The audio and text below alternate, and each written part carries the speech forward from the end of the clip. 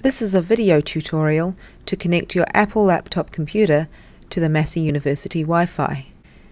To set up the connection, go to your Wi-Fi settings at the top right of your menu bar. Select Open Network Preferences. Once in the Network Preferences dialog, use the Network Name drop-down to select MU Students. In this new dialog, enter your student ID and 4-digit password. Then click Join. When joining the Wi-Fi for the first time, you'll be prompted with an authentication certificate.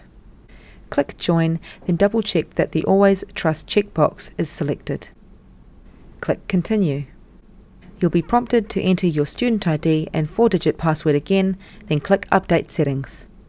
At this point, the connection status should read Connected, and the connect time should be running. Now select Advanced. Click on the Proxies menu, then select Automatic Proxy Configuration. In the URL field, type the following address and click OK. Click Apply. Another authentication dialog will prompt you to input your student ID and 4-digit password. More prompts will request to access your internet cache. Just click Always Allow. Now to check your internet, go to Safari and enter a random web page.